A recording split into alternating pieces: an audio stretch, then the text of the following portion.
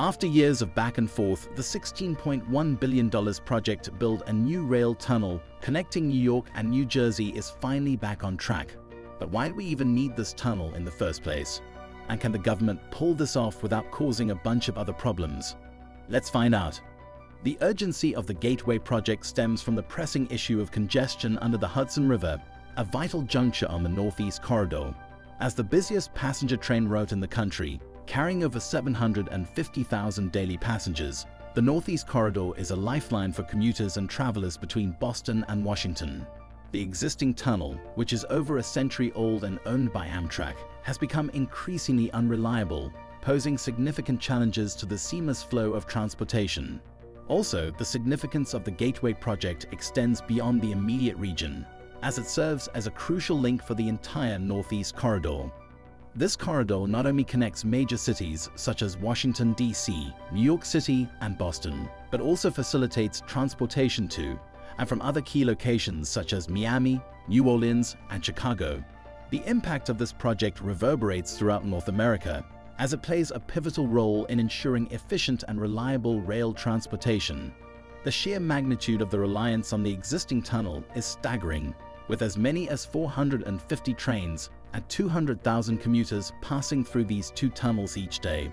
This 16-kilometer stretch of railroad from Newark to Manhattan stands as the busiest in North America, underscoring the critical need for immediate action to address the challenges posed by an aging and overburdened infrastructure. So, what should we expect with the $16 billion Hudson River Tunnel? The $16 billion Hudson River Tunnel project is a critical and transformative endeavor that will have far-reaching impacts on the transportation infrastructure and economic vitality of the region. This ambitious project is poised to revolutionize rail service, enhance safety and modernization, and bolster economic growth.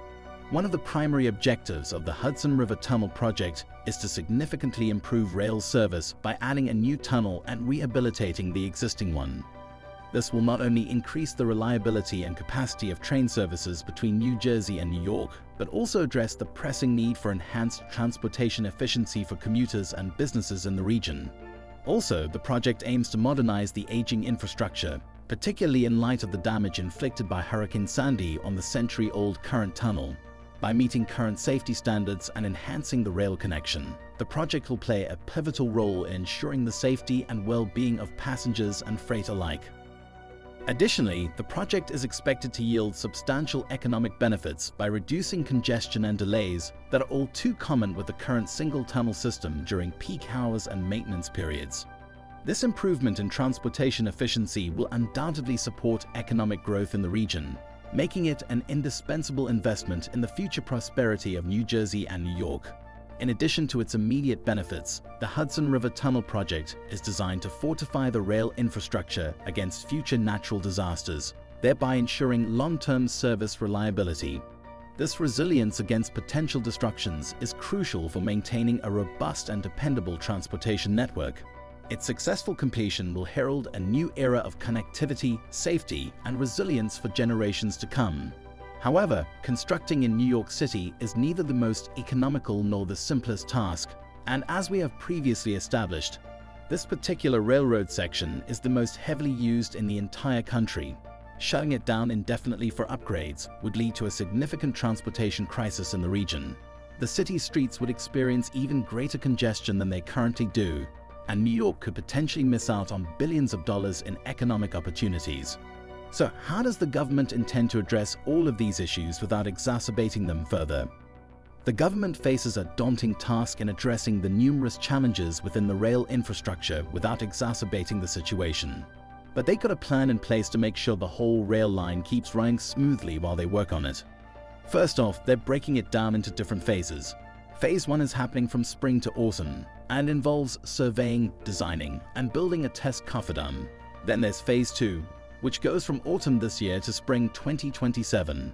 At the heart of the $16 billion Gateway program is the construction of a new 3.9 kilometers two-tube tunnel under the Hudson River, connecting Newark, New Jersey, and New York City's Penn Station. Additionally, the program includes the refurbishment of Amtrak's existing 113-year-old North River Rail Tunnel, which sustained significant damage from Hurricane Sandy in 2012. The rehabilitation of the existing North River Tunnel is a critical component of the program, aimed at enhancing its reliability and longevity. While specific traffic management plans during construction are yet to be fully articulated, efforts will be made to minimize disruptions by scheduling work during off-peak hours and exploring alternative routes. Now let's talk about the cost of these grand projects.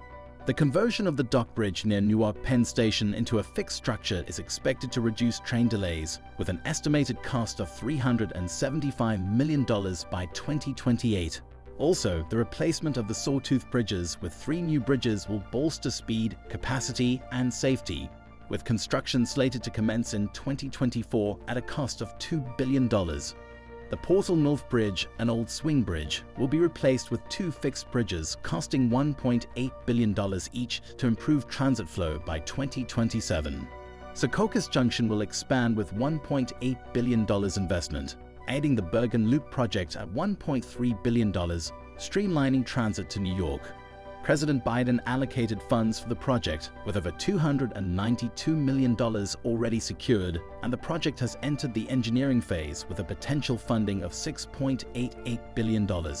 With additional federal funding, contributions from Amtrak, and commitments from the states of New York and New Jersey, as well as the Port Authority of New York and New Jersey, the project has secured the necessary funding. It is considered one of the most expensive public works projects in American history, with an estimated cost of up to $16.1 billion. However, the potential benefits are equally significant, with an estimated 72,000 direct and indirect jobs to be created during the construction phase, and plans for nearly 5,000 new affordable housing units in the area.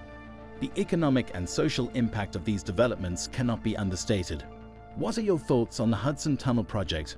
Let's know in the comments section.